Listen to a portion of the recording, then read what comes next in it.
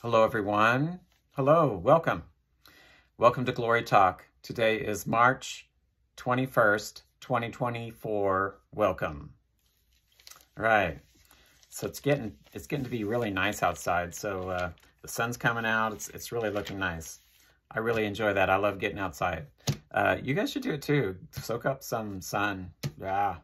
Anyway, here I am, talking to you guys. I want to tell you what God's got in store for you today.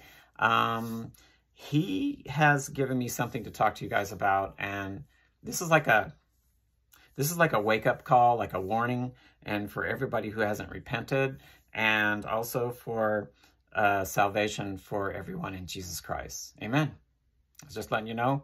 So let's go ahead and pray and let's get it started. All right? Okay. Lord God Almighty, thank you, thank you, thank you. Thank you for what you've done. Thank you for bringing new people in. Thank you for showing up and being who you are and loving everyone and giving everybody a second chance, giving everybody chances with your grace. Thank you, Lord. Lord God Almighty, Holy Spirit, Jesus Christ, thank you, thank you, thank you. Lord, I ask that I get the word out, that people are going to be open to what you want to say and to put it into their minds and hearts and souls and just get it in there and want to change their lives for you, Lord, want to live a holy life with you, and they repent. And Lord, I ask that they heed the warning and they listen to what's coming, and to listen that they want to serve you. They want to repent and serve you. And I ask, Lord, that they acknowledge your Son, Jesus Christ, and ask them, that they ask Jesus into their lives so they can be saved and they can make it through everything that's going to happen and is going to happen in their lives for your kingdom and your power and your glory. In Jesus' mighty name, amen. Amen. Okay. I'm going to get started here. I get downloads from God, and I can hear God. And so I want to encourage you guys to get to know who God is. Learn how he talks to you. Learn how the Holy Spirit talks to you. Learn how you can hear God too. And just get yourself in the right mindset and put yourself in the Word and put yourself in prayer and be those people we are to be, seeking and just doing what we're supposed to do in Christ. Amen. I'm challenging you guys to do this. I really am. Because we're going to need it because of everything that's going to happen in our lives from now on, and to stay right standing with God. Amen. Thank you, Father. Thank you, Holy Spirit. Thank you, Jesus Christ. Thank you. So remember to give him all the praise. And let's get started with the word. Okay, so this word I heard on March 18, 2024. And I was just going to let you know about it. This was an interesting one. You can tell by the way God's been talking lately that something's going to come through. Something with a judgment is coming through. He's going to correct everything. He's going to get rid of the evil. And so I'm just letting you guys know that. I've been talking about that for a while now, but this is like a wake-up call. It's a warning, and it's for those who have not repented yet. And this is also about salvation in Jesus Christ. So I want to encourage you guys to hold on. Don't give up. Don't fall for the temptations of sin. Keep moving forward in Jesus Christ with your faith in him. Yes, yes, yes. And don't give up. Don't give up. All right. So here we go. And did I say yes? It was March 18, 2024 for this one. This is when he told me this one. And so I have a little reminder at the beginning about like a promise. And this is what's coming to us. And this is what God said. He said, your increase is here. Your faith has increased. You are waiting on me. You are hearing me. Amen. And then he said, for what I have started in you, I will finish. He said, the best is yet to come. My thoughts are your thoughts. Your increase will come. You are hearing me. Praise God. Thank you. Thank you, Father. Thank you. Thank you, Jesus. Thank you, Holy Spirit. Okay, so here we're going to go to the next part, and this is where he gets very serious. And God wants to let you guys know this. The world is lost, so is all of man and all his ways. All things based on man is false.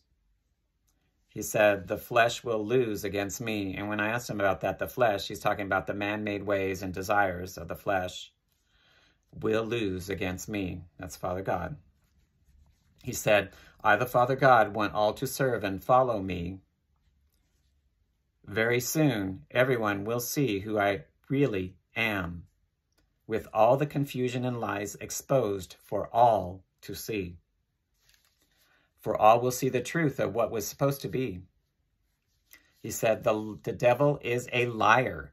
Put him under your feet. He has no power against you and me. And so remember, you can say that. Devil, get under my feet. That's in the word. And you can say the word. Tell the devil, get under my feet. Get under my feet, devil. You don't belong in my life. Get out of here in Jesus' name. Just do it.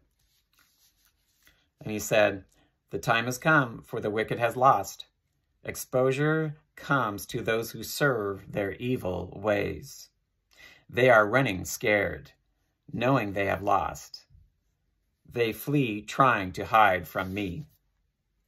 There's a lot of people trying to hide from this, and this is, God's going to find them. It's just the way he is. He's everywhere, you know. And he said, repent when you can while there is still time. Your outcome is for your salvation. There's not much time left, guys. There's not much time left for all those who are serving evil. For all you guys serving your fleshly ways. You got to let them go. You got to let them go. There's not much time. It's time to repent. He just keeps saying this. I've had to double check myself too. You know, I've had to double check myself. Lord, is there something I need to take care of here? Is there something I need to repent?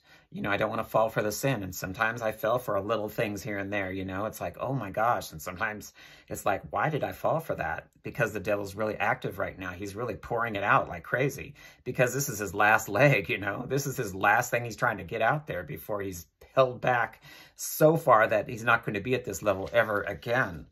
So yes, repent, repent, repent. While there's still time, your outcome is for your salvation. Judgment's coming, you guys. Judgment's coming. There's not much time left. And he said, my kingdom will come. And that's from the that's from the last one, because he said, repent when you can, while there is still time. Your outcome is for your salvation. He said, my kingdom will come. So there is a kingdom coming on earth as it is in heaven. Yeah, it's cool. We're setting up God's kingdom. Amen. Before we even get taken out of earth. Amen. He said, believe and follow me. Don't give up. I want everyone to live and follow me. Amen. And then he said, turn around, let go of sin, choose and follow me. Turn away from the flesh and all its desires. Walk away from it. And that reminded me of Romans 3:23. Yeah, and it says there, since all have sinned and continually fall short of the glory of God. That's right. Praise God. So that's in the word. Look that one up. And then he said, the self-indulgence of man will not stand. You will fall serving it instead of me. The idols before you, whatever you made first, it will not save you. He's just being very honest. He's being very truthful. Get those idols out of your life and make him first. That's just what he's saying. And he said, repent, choose salvation through my son, Jesus Christ. He is the only way to me. And that reminded me of scripture in John 14:6. John 14:6. There it is. And remember, this is the Amplified Version. This is what I read out of. This is what I get my words from. And it's really good and detailed. It talks about all the full meaning behind the original Greek and Hebrew. And so this is John 14:6. And it says, Jesus said to him, I am the only way to God and the real truth and the real life. No one comes to the Father but through me. And that's Jesus. Amen. That's why he says, repent, choose salvation through my son, Jesus Christ. He is the only way to me. Your Father wants you to have a greater life, an eternal one, by your side. Oh, sorry, by his side. So he said, your Father, that's God, wants you to have a greater life, an eternal one by my side. Amen. Choose my son Jesus. He died for you so you can live and have a wonderful life. And that's also in Romans. I've got a lot of scripture here just backing it up. Excuse me. I want to make sure you guys know how serious this is. All right. And that is Romans 5:8. I went to the wrong one. All right, here we go. Romans 5:8. But God clearly shows and proves his own love for us by the fact that while we were still sinners, Christ died for us. Praise God, right there. Romans 5:8. Choose my son Jesus. He died for you so you can live and have a wonderful life. And then he said, remember, eternity is forever. Choose where you want to go. He said, you can either go to heaven or to hell. And then I'll just say it with his words. Remember, eternity is forever. Choose where you want to go, heaven or hell. He said, I will give you life so you can live it more abundantly with everything I have for you. And that's also in John 10:10. I questioned doing this, all this scripture, but it was just necessary. I kept being led to do this because there's so much that we need to prove in the Word of God that he is real. This is really what he's talking about. We always refer to God's Word when you have questions, and you pray to him, and always continually pray to him to get answers. So it's about, yes, John 10:10. He said, the thief comes only in order to steal, kill, and destroy. But guess what? He says, I came that they may have and enjoy life and have it in abundance to the full till it overflows. Praise God. There's that abundance. All right. I'm going to repeat that. I will give you life so you can live it more abundantly with everything I have for you. Amen. Okay, so then he went on. He said, let me look at the time. All right. He said, a wonderful, pure, and glorious life with joy filled you up inside. So I'm going to repeat this again. Got a little distracted. I will give you life so you can live it more abundantly with everything I have for you. A wonderful, pure, and glorious life with joy filling you up inside. And it will. It really will. And then he said, a peace that passes all understanding, completely loved by me, your Father God. And that is a reference to Philippians 4:7. Look that one up. And he said, so surrender your life, bring yourself to me. I will change your life. What was made for evil, I will turn it into good. I will bring you new life. Oh, that's great. I love this. And I'm going to repeat this. So surrender your life, bring yourself to me, that's Father God. I will change your life. What was made for evil, I will turn it into good. I will bring you new life. Thank you, Lord. Thank you, Jesus, Holy Spirit. You are my chosen ones. Don't give up. Don't give up. Don't give up. I am waiting on you to follow me. Choose new life to follow me. My son Jesus awaits for you. Your life is precious in his sight. And that reminds me of an old children's song I used to sing when I was growing up. All right, so there's another one that says, let's keep going. Repent, draw near, don't lose sight of what is given to you. Salvation is for you. Ask Jesus to be your Savior. Believe in him. He will never leave you. That reminds me of Romans 10:9 and 10. This is really good one. I like this one. Romans 10. Here, one more. Got a lot of scripture here, guys. All right, 9 and 10, Romans 10. Romans 10, 9 and 10. And it says, because if you acknowledge and confess with your mouth that Jesus is Lord, recognizing his power, authority, and majesty as God, and believe in your heart that God raised him from the dead, you will be saved. For with the heart, a person believes in Christ as Savior, resulting in his justification, that is, being made righteous, being freed of the guilt of sin and made acceptable to God. and with the mouth he acknowledges and confesses his faith openly, resulting in and confirming his salvation. Praise God, Lord. Whew. Okay, God's showing up here. Whew. God the Father's showing up here. Thank you, Holy Spirit. Thank you, God the Father. Thank you, Jesus Christ. Yes, Father. Yes, so, yes, here we go. Give me a second. I'm going to repeat this. Repent, draw near, don't lose sight of what is given to you. Salvation is for you. Ask Jesus to be your Savior. Believe in him. He will never leave you. He will never leave you. He says, I love you. Stay close. Nothing will harm you while I take out the evil in their ways. Look only to me while the world unravels. I will show you the way. Amen. And then he said, stay under my protection and stay in peace. See what I have to say in my word and in prayer. Believe what I say. My narrative is here to stay. And then he said, wake up, stay alert, stop listening to all the deception and the lies. Fill yourself up with my truth and promises. He said, nothing will take me away from you. Nothing can separate you from me. And I love you. That's what he says. I love you, your Father of truth, Father God. Amen.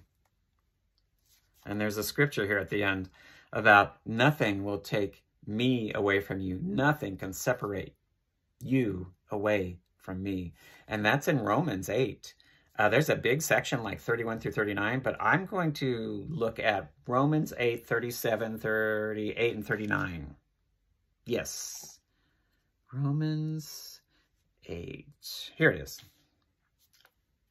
All right.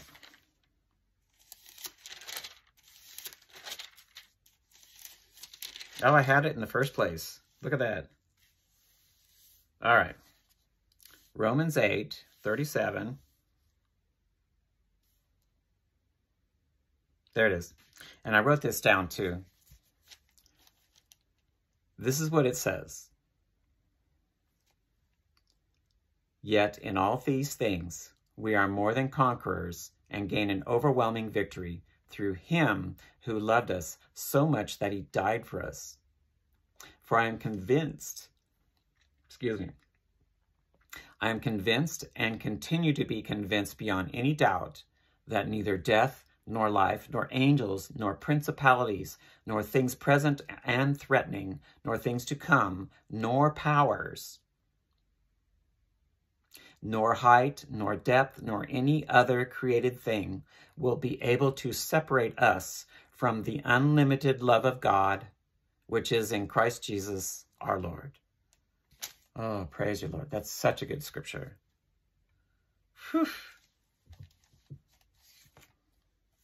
Okay, so there's a call to salvation here, guys. There's a call to salvation, and I'm going to go ahead and yes, I'm waiting on the Holy Spirit a little bit here. Yes, Holy Spirit. You know, it's time. It's time to wake up. It's time to get real. It's time. It's a wake-up call, just like he said. It's a wake-up call. It's a warning for those who have not repented. There's a judgment coming through, guys. Excuse me. There's a judgment coming through. This has been heavy on my heart lately because I know it's coming. And there's a judgment coming through, and people are going to be taken out. And the ones that were truly serving evil, they're going to be taken out. And they're going to be, he's not going to put up with it anymore. God's not going to put up with what they're doing to his earth and to his people and what they're trying to pull here on earth. And so he's going to take them out. He's going to wipe them out.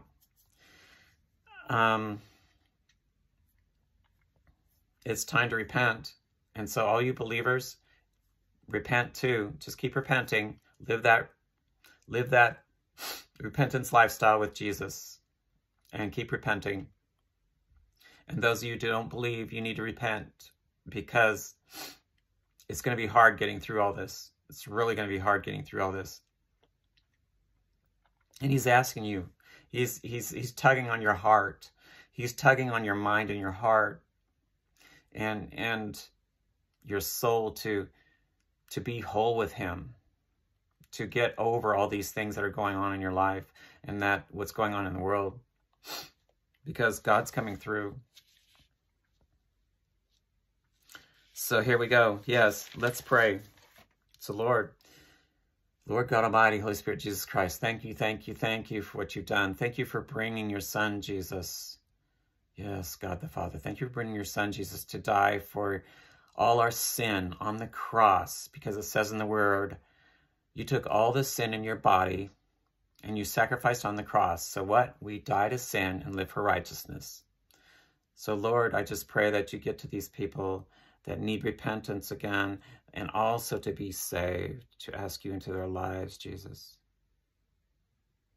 Yes, Lord, I acknowledge what you just say, and say it with your words. Remember, say it with your words. You say, Lord, God Almighty, thank you for bringing your son, Jesus, to me, to die for me. Thank you, Jesus. And then say, Jesus, I know I'm a sinner. I know I'm a sinner, and I repent, forgive me, I repent. And then say, I believe you, Jesus, you died for me to forgive me for my sin. I believe you. I believe in you. And say, thank you for forgiving me from all of my sin. Thank you for forgiving me of all my sin. I thank you for giving me eternal life, Jesus. I thank you for giving me new life, Jesus. I choose you. I believe in you. I follow you. I will follow you. There you go. And say it with your words.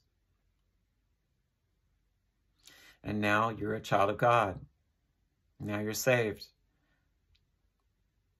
Now you're living a brand new life. Jesus is going to take all that sin out of there and take it out of your soul and just get rid of it. And he washes it away. Welcome, child of God. And welcome those who repent again. Keep repenting. Yes, keep repenting daily. Every time you think you sin, even if you didn't, just check with God. Say, Lord, am I okay here? Go, Lord, am I okay? Do I need to repent? Just give it up to him. Get to know him. Start talking to him. He's going to start talking to you. He's going to tell you. The Holy Spirit is that still small voice. Get to know the Holy Spirit. Amen. You're going to hear the Lord. Amen. So I want to release a blessing to you guys here at the end. I felt led to do this because God's calling me to do this. He's telling me to do this. And so I'm going to do this for you. And this is the scripture that we had before. It's the Romans 8 scripture, and this is the Roman 8 scripture in the Amplified Version. And I'm going to repeat this again, 37 and 38 and 39 from Romans 8. Yet in all these things we are more than conquerors and gain an overwhelming victory through him who loved us so much that he died for us.